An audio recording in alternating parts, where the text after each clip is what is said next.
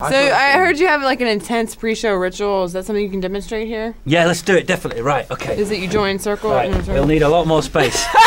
It takes days, by the way. we have 3 days. I'm just doing that. Well, no, there's other movements. This with the lights and things is remarkably similar to what we have to have before the gig. It's 10 more people in the room. Yeah. What happened was, when we were starting off as a band, we'd do these gigs in our hometown, and all our friends would turn up, and we'd talk to our friends and mum and dad and all that, and then before we go on stage, we needed to get together in the room and go, all right, remember what we're doing a gig, and so we'd all go, okay, eyes,